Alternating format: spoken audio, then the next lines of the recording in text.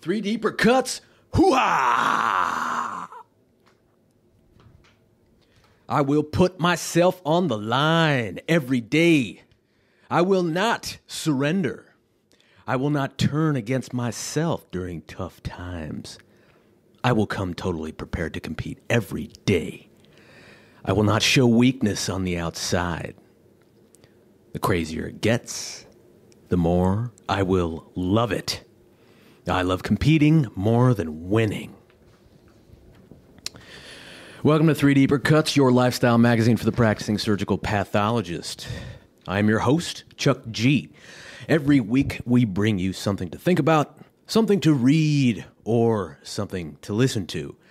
Three Deeper Cuts is brought to you by Formalin Fixed Paraffin Embedded Tissue. Emphasis on the formalin, because without the high exposure of 10% buffered neutral formalin that I experienced during my 4 years of residency in St. Louis, I wouldn't be able to think about half of the crazy things that I write about here at Three Deeper Cuts Publishing. And if you're not a pathologist and you're listening to this right now, thank you. And welcome. Okie dokie, ladies and gentlemen. It's good to be here with you once again.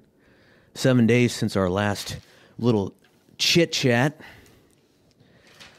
What do I got for you this week? Some announcements. The Shins. Check out the 2007 album by The Shins. Just give The Dark Side a try. There's some good tracks on that album. One of them is called Sea Legs.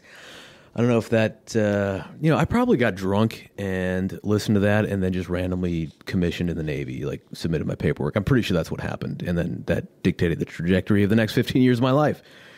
There's some good songs in that. I don't know, somebody gave me that album when I was first or second year med student. And I don't know, that was my anthem for that year. Back to the present. What else do we got? Got another desk, so I was having some issues with the desk in the office. Do you really care about that? Yeah, of course you do. You're listening. I can't recommend this enough. The Uplift Desk. It's a company based out of Austin. I'm not sponsored yet, but I would recommend it, even for small desks. And hear me out. The reason that I bought it, I already had one that I used just for work. And I do a significant amount of drafts of just material, stories, essays, whatever, even podcasts, intros. I'll do that on a typewriter because I think that's the best way to escape the modern pull of electronic devices, which are good but also damaging to your neurochemistry. So this is the first relatively inexpensive desk on the market that's adjustable in height and also is sturdy enough to hold a vintage typewriter.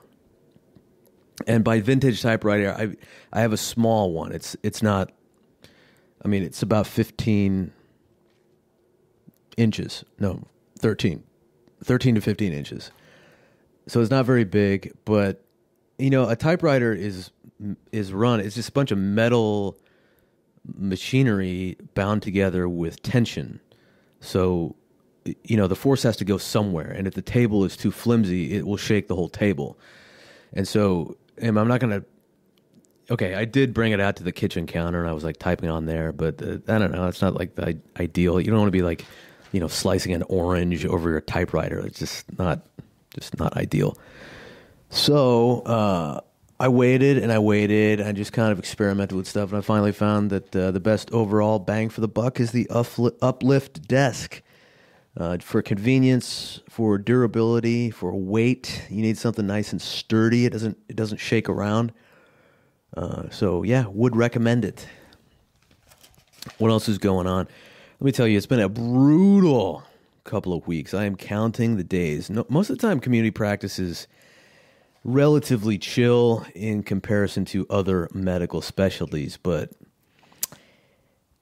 any pathology resident on this listserv knows what I'm talking about when I say the holidays are no joke in pathology because everybody's just trying to get their stuff down, and people are getting complicated diseases, like weird stuff, weird like third round immunostains type of weird,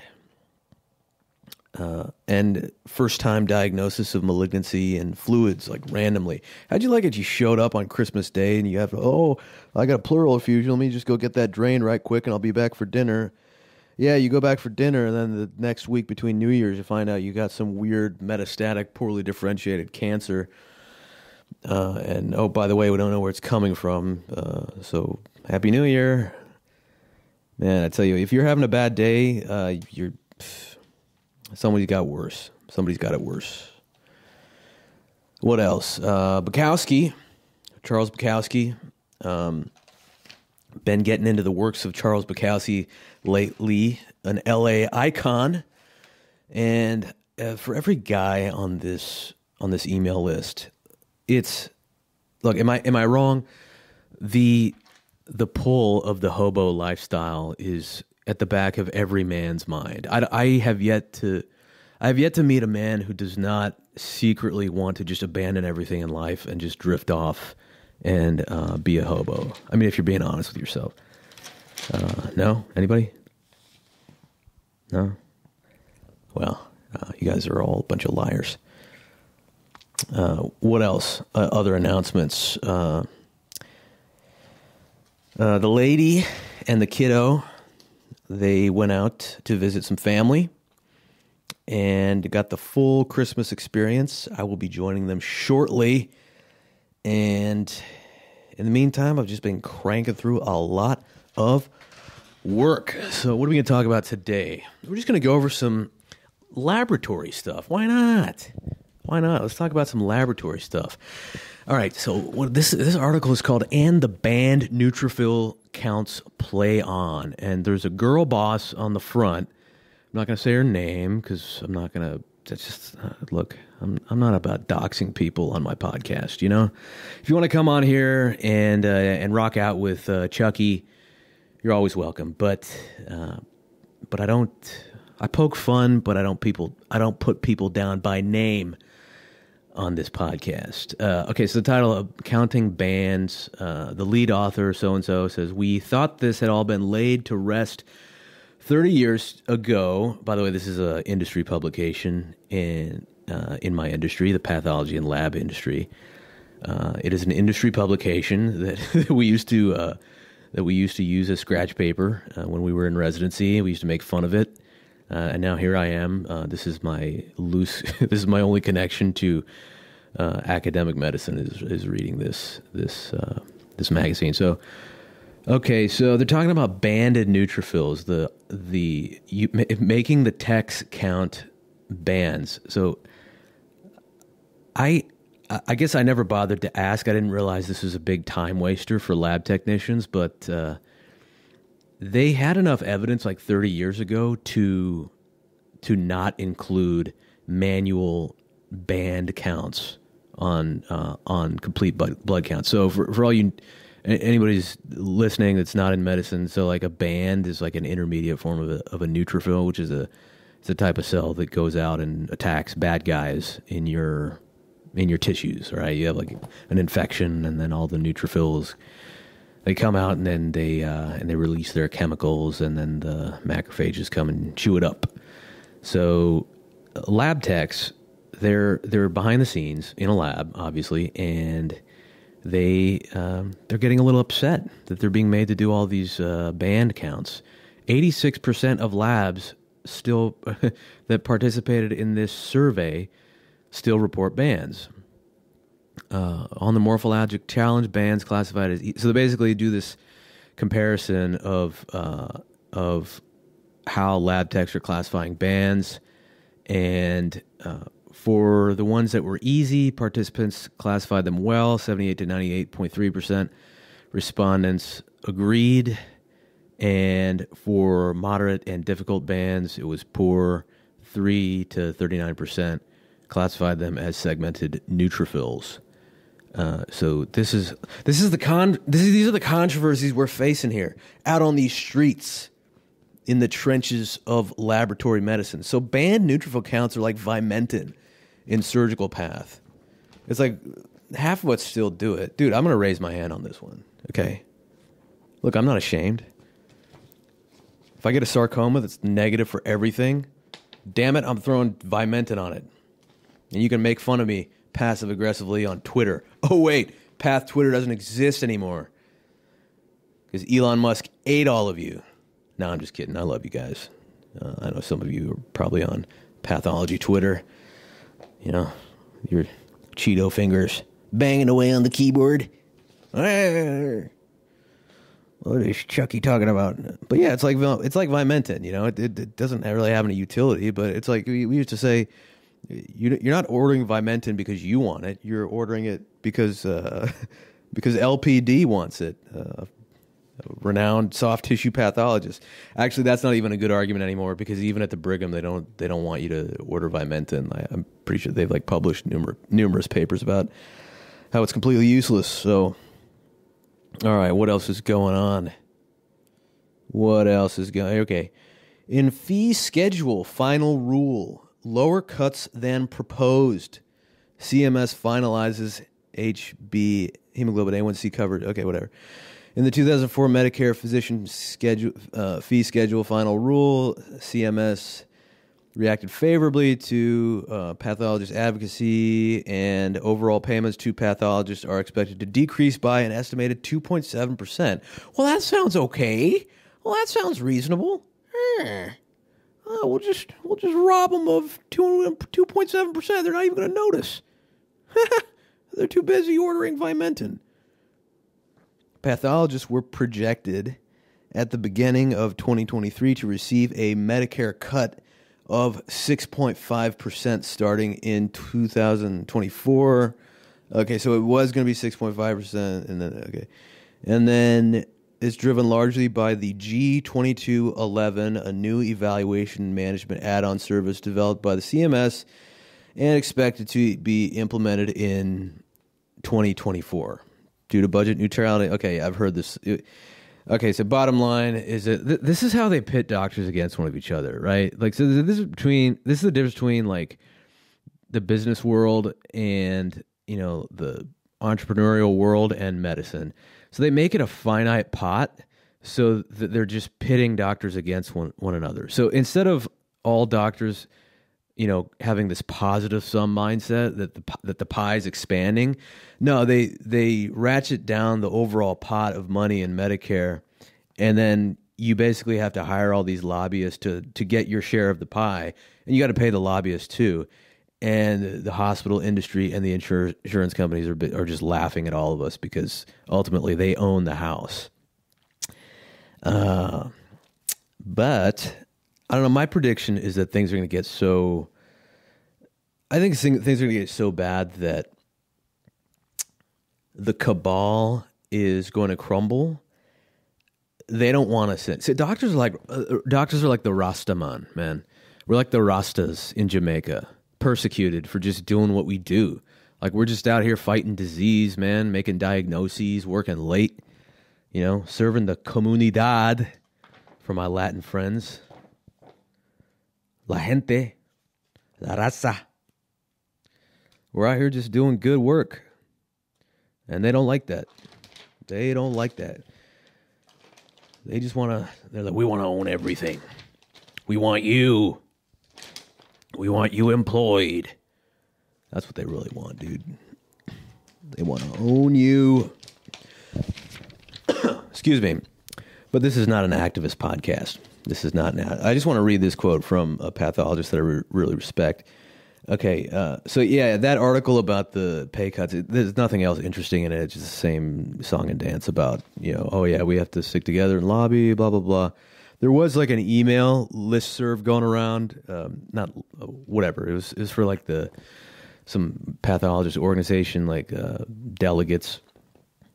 And some people on there were talking about doctors unionizing, and it's like, yeah, okay. Well, I actually think that unionizing makes us even weaker. I think that we all just got to like save a bunch of money and then just like not accept any contracts from people that are trying to screw us over. And then go leave and start our own country. That's what I think we do. That we all get together, leave and start our own country somewhere in the Pacific Islands.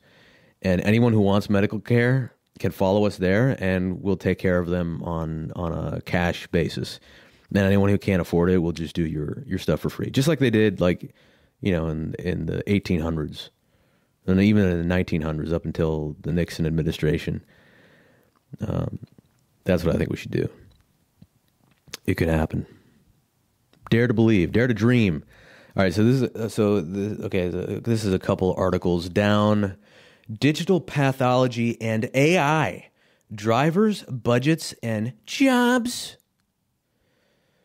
Okay, so they go around here, they quote a bunch of people, and there's one lady that works for a major company, and she talks about the bleeding edge and this. Let me read this quote. Pathology is a job, an occupation, but it's made up of a bunch of smaller tasks. AI is very good at the small tasks, but terrible at jobs. It doesn't have a way of putting it all together like the pathologist needs to do. So if your job is to find acid-fast bacteria, you are going to be out of a job. If your job is to diagnose a lymph node with a constellation of features that are critical to a patient's treatment, you are not out of a job. I look forward to AI making those repetitive tasks easier, helping with the business management and the QA and the QC finding mitoses, etc. But I don't see a threat to the job itself. So I just think this is a super based quotation. And okay, so I might as well. So that's from Dr. Eric Glassy out in California. And since I doxed him, why don't I just go ahead and dox? So the first quote from the Neutrophil article was from Dr. Vergara Lurie from USC Keck School of Medicine. There you go. So I try to present dude, if I'm going to quote someone on this podcast, I try to present them in a good light. You know, I'm not going to be out here like trolling people that are in my professional community. At least I'll try not to name names. All right, so let's skip the rest of that magazine, and I'll just flip to the next one, because there was something that came out in Archives that really resonated with me, because I'm living this. It's just a really nice review of undifferentiated neoplasms. So for the non-medical people in the audience. Okay, so what is an undifferentiated neoplasm? Okay, so if you have a tumor growing in your body somewhere, it's our job to classify it as epithelial. So like it's coming from a surface layer of your, like, so that could be from the skin or like from your esophagus or stomach or something like that. That's like a carcinoma. That's the word they use for it. And then there's also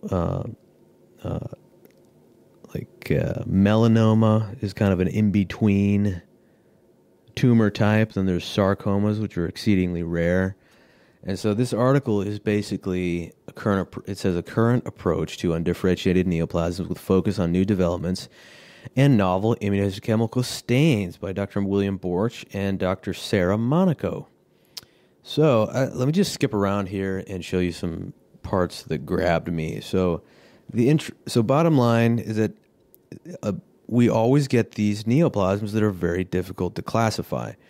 So undifferentiated neoplasm in this review will include tumors that are morphologically ambiguous or poorly differentiated without a clear primary site or subtype based on initial cytologic review. And then they talk about approach. They have a nice big decision tree algorithm based on morphology and immunostains, using terms like cohesive, discohesive, epithelioid, spindled, or mixed. And one thing that grabbed me was this little section on GATA3. So, okay, GATA3 is generally a useful marker of breast origin, but in the triple negative or metaplastic setting, the sensitivity of GATA3 can range from 54% to less than 20%. A new marker showing great preliminary success is trichorhinal phalangeal syndrome type 1, or TRPS1, try to say that 5 times fast, which has been shown to be positive in more than 85% of breast carcinomas, including metaplastic types, and shows a lack of expression in the majority of other tumors, including other GATA3 positive tumors, such as urothelial positive carcinoma. So, look, you might laugh at me and like, oh, what's Chuck talking about? Oh, this is an easy tumor. It's just like, yeah, dude, yeah. Wait till you get some fluid with some weird, large, malignant cells floating around, and the person has like a history of GATA3, and the tumor's negative for GATA3. It's negative for any like hormone receptors. And people are calling you asking for some sort of explanation, and you're asking you to pin down a diagnosis when you don't really have the main tumor in your files. So like if you had the slides to compare it to, then yeah, you could confidently, well, not confidently, but you could at least say, okay, we don't know for sure where this tumor is coming from, but we compared it to the immunoprofile of the original cancer that was diagnosed here, and we looked at the cells, and they look similar, and the immunoprofile is the same. Because so some of these breast cancers can be SOX10 positive, and if you knew that from the biopsy, then you would at least have an explanation. But yeah, why am I telling you this? I'm telling you this because there's a lot of ambiguity in the stuff that we diagnose. It's not all cut and dry. So when you're banging on the door, wondering why your report is taking so long, well, it's because there's other stuff going on behind the scenes, my friend. It's not personal. Okay, well, I like this next section too. One area of traditional difficulty concerns the diagnosis of primary intrahepatic cholangiocarcinoma versus metastatic carcinoma to the liver. Often, the clinical and radiologic presentation could be compatible with either, as both metastases and intrahepatic cholangiocarcinoma can present with multiple discrete lesions. Pathologists traditionally resorted to cytokeratin, CK7, CK19, and CK20. But unfortunately, both intrahepatic cholangiocarcinoma and many other metastatic carcinomas share a CK7 positive and CK20 negative immunophenotype. The result was a diagnosis of exclusion, involving extensive additional imaging and clinical procedures by the clinical team to rule out another source. Furthermore, poorly differentiated hepatocellular carcinomas can also lose expression of HepAR1, alpha-fetoprotein, which limits the ability to make definitive diagnosis. Albumin RNA in situ hybridization is a new diagnostic modality to convert hepatic origin with high sensitivity and specificity. Okay, so the high sensitivity of albumin RNA-ish for hepatocellular carcinomas and intrahepatic cholangiocarcinomas, but have also noted the subset of lung, gallbladder. So there's always a caveat. A subset of lung, gallbladder, pancreatic hepatoid, and acinar cell carcinomas and breast carcinomas can also show positivity. Gee, thanks a lot. Since I just started using RNA-ish on these intrahepatic cholangiocarcinomas and issuing a comment saying that it can be positive at 60 to 70% of intrahepatic cholangiocarcinomas. What am I supposed to do with this? Okay. Why can't you make it simpler? And that's the thing, you can't. She can't. So hats off to the scientists that are at the bench putting out these studies. And yeah, we're grateful for the knowledge, but it does make life a little bit more difficult because you just have more stuff to keep up with. Nevertheless, as part of a wider panel, okay, I like this, albumin RNA-ish is a valuable tool to save patients additional procedures and delays in treatment for intrahepatic cholangiocarcinomas. Furthermore, it can be helpful when patients have other CK7 positive adenocarcinomas such as lung to help exclude a metastasis that would be negative for albumin-ish and lead to a more accurate staging. An upper GI gastrointestinal primary may also be considered in the CK7 adenocarcinomas present in the liver, and in these scenarios, homeobox protein, CDX2, homeobox, and cadherin 17 have been shown to be helpful. There you go. So, yeah, there's a lot of fancy words in there, but bottom line, we're not making these diagnoses in isolation. We are compiling all of the clinical and radiologic information. All right, so they go on to talk a little bit more about small round blue cell tumors, the SMARCA deficient tumors, starting to get a little bit more esoteric, but in the next few paragraphs down, he says, for spindle cell proliferations, the main differential diagnosis includes mesenchymal tumors, including sarcomas, spindle cell melanoma, sarcomatoid mesothelioma, and sarcomatoid carcinoma. Typically, cytokeratins are critical for confirming a carcinoma or mesothelioma. However, cytokeratin expression has been reported in melanomas 1 to 40% and malignant vascular tumors such as angiosarcoma 31% and epithelioid hemangioendotheliomas 67%, which is why a panel of stains is always encouraged. For spindle cell proliferations that are cytokeratin positive, especially those within the abdominal or chest wall, the possibility of malignant sarcomatoid mesothelioma should also always be considered before rendering a diagnosis of carcinoma. So why did I highlight this? I think the shift from being in a training role to being out in the real world is that you got to show up to these tumor boards and you need to be able to express some degrees of uncertainty. Do you know what I mean? So it's like just saying that something is positive or negative is like a mid-level can do that. That's not what they're paying for you. So knowing that melanomas, 1 to 40% of them can, have cytokeratin expression, that's somewhat helpful when you have to when somebody calls you and asks for how likely do you think this is? And then you can give them a number. And I have had melanomas that go to the liver and they pick up keratin. And, fortunately in those cases, I've had prior biopsy slides or a lymph node with the same tumor that I can use as a reference point. So that's the advantage, I think, of practicing at a larger center because you just have access to more material. Okay, next little section, new markers in the diagnosis of neoplasms with neuroendocrine. What does that word mean? Neuroendocrine.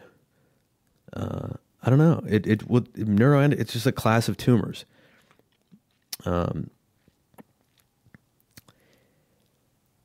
These are cells that occur in various tissues of the body and have certain immunophenotype and very different genetics than a standard carcinoma of that same site. Challenging subsets of these tumors occur not infrequently in the lung. Oh boy. In poorly differentiated neuroendocrine tumors with markedly elevated proliferation index, staining with TTF1 and traditional neuroendocrine markers such as synaptophysin can be variable. Recent RNA expression studies have showed at least 4 subtypes of small cell lung carcinomas defined by expression of big word ASCL1 and neurogenic differentiation factor 1. Okay, so these are basically just new markers. So, okay, let's say you're a patient and you get a report that says high-grade neuroendocrine carcinoma. You just show up with a liver mass. And that's what the pathology report says. So this section of the article, I'm not going to read you every word, but bottom line, we have two main markers, the synaptophysin and chromogranin. Those should be positive in the cytoplasm of these tumor cells. The problem is that they don't have very much cytoplasm, so sometimes you won't see it. So then, okay, what do you use? CD56? No, that's not really helpful. That's positive in everything. So generally, if we're having problems with those first two markers, we'll send it out for INSM1, which is another marker, but it's nuclear, so it's a little bit easier to read, and it's more specific. Synaptophysin is very sensitive, but INSM1 has better specificity for neuroendocrine carcinoma, and that's something that might delay your report for a day or two.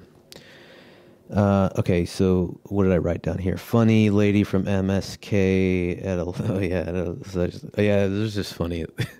I went to this meeting this one time, and it was like the topic was lung cytopath, and I just remember one path. Some lady walked in like 10 minutes late, and then like like the academic. So at these meetings, it's basically like one widely highly published academic is driving the microscope, and then there's a bunch of just whatever average Joes like me, pathologists like sitting around the table, and I don't know, that was just like the first. I mean, I guess if it's your time and like you're there, I mean, the lady seemed a little bit annoyed, expectedly, but it was a funny interaction because it's it's like what do you do? Like slap a grown lady on the wrist for being late? All right. Well, it's funny to me. I actually think that she did. I wish she would have just gone postal and just completely flown off the handle and made it weird for everyone in the room. That's what I would have liked to have seen, and that's what I paid for it. It was like a $2,000 course. The least you could do is throw a glass of water, lady. Otherwise, what am I paying for? I can read all the rest of this in the journals. Okay? I go there for the violence. No, I'm just kidding. All right. So these frustrating... okay, so basically the point they're making is that some of our classic neuroendocrine markers, there's a subset of small cell carcinoma or high-grade neuroendocrine carcinoma that is negative for all of these, and it's also negative for INSM1, which is what we usually use as a backup. So now they're saying that there's a couple. There's ASCL1 and NEUROD1, which tends to be positive in these rare variants that are negative for the other ones. So I don't even know where I would send that. So fortunately, it's just a matter of time before this happens to me because there's a lot of smokers in Texas. So it's going to happen to me, I bet, in the next 6 to 12 months. I guarantee it's going to happen to me. And it's probably going to delay the report. Well, I'll just issue a prelim, and people are going to be blowing me up, asking me like, hey, is it small cell or is it not small cell? And I'm going to have to like, call them back with my hands in my pockets and be like, oh, well, it looks like small cell, but I don't know. And they're going to be like, well, do we start them on platinum-based chemotherapy or not? And I'm like, well, I don't know. I want my mommy. That's what I'm going to say. I'm literally going to say that. I'm going to be like, I want my mommy. Okay. All right. Enough shenanigans for today. Okay, so short episode for this week because I'm exhausted and I still got a giant stack of cases on my desk. So that's all for today's episode of 3 Deeper Cuts, the lifestyle magazine for the practicing surgical pathologist, bringing you high-signal content fueled by 10% buffered neutral formalin. Hope you enjoyed listening. If you like this content, subscribe to the newsletter at 3deepercuts.substack.com. At the moment, 3 Deeper Cuts is hosted on Substack in the form of an audio newsletter, but we are also distributed on Apple Podcasts and Spotify, as well as YouTube, as long as I can find the time to upload them. One of these days, I'll get a virtual assistant. But anyways, I hope you enjoy the rest of your week, professors. Thank you for tuning in. I am your host, Chuck G. Until next time, be well and stay curious.